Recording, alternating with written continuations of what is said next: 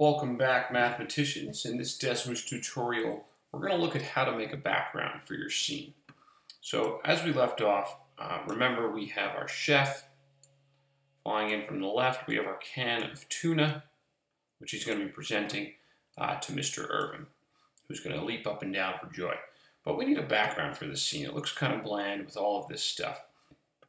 So to make your scene come to life more, let's go back to Google Images. Just pick any type of background you want. Let's say this is taking place in a diner. I'll just take this photo, looks pretty good.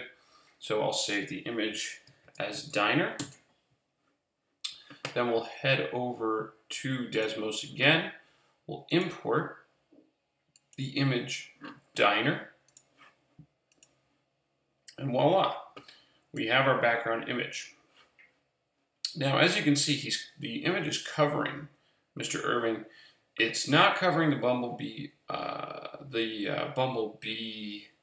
tuna, and it's not covering the chef, but it is covering Mr. Irving. So how do we make it so that it's a background? It goes behind everything, and the trick is the order in which the images occur. So if you want it to be behind everything, you want to put that image right at the top. Now it's behind Mr. Irving, it's behind the tuna, and it's behind the chef.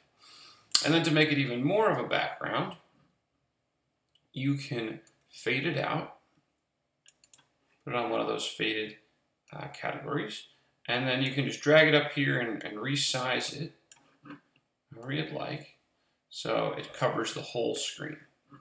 Also, you can click on the wrench and disable the grid and the axis numbers.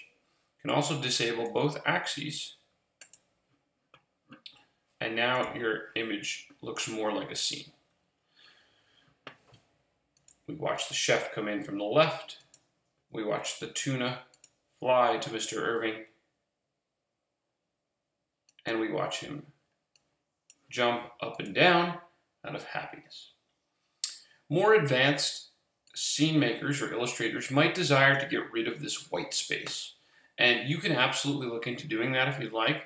You might have to use Photoshop or Adobe Illustrator, or find one of those images from the internet with a checkerboard background.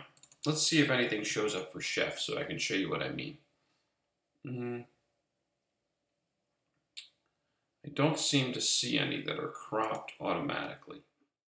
So let's just return to our Desmos scene, and just to summarize, to add a background, you can import an image, bring it to the top of your pictures, fade it out as much as you desire, and you will have a great background for your scene.